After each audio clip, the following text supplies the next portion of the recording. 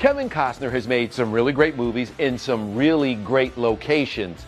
But as I found out, his best location may be the place that he calls home.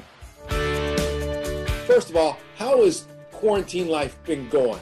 You know, I live on the ocean. You can kind of feel it in the background up probably. My wife and 3 children are out there somewhere. Now, school's over, we're in the bloom of summer, and it's almost impossible for me to keep them off the ocean.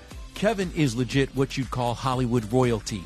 In the business for over 40 years, and the man is still the icon he was when we first met him back in 1985. I don't think you have any control over being a star, and that was never my motivation. I haven't always enjoyed massive success, but I've always felt really good inwardly when I just kind of went with my heartbeat.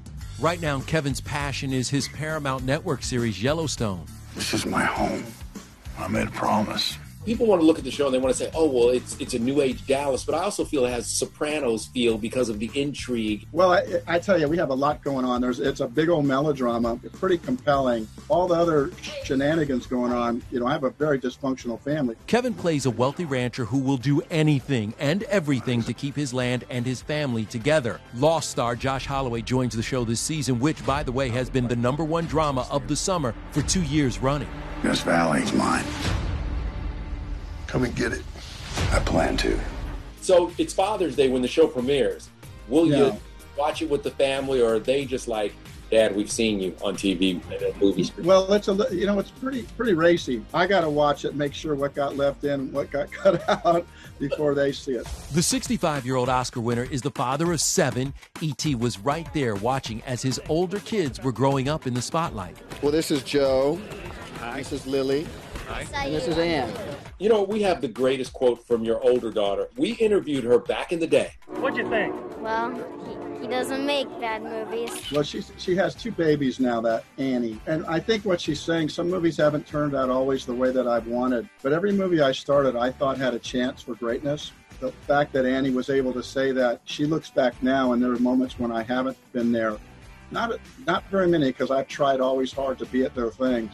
But there's a few moments I have missed.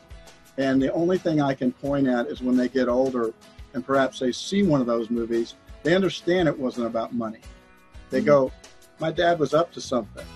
And they also go, look at him, he's young. You know, I don't look that way anymore. But they're able to look back and kind of feel it. My love, away from me.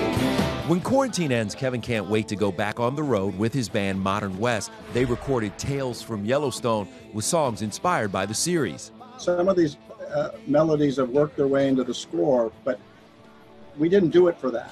I did it because it helps me create the character.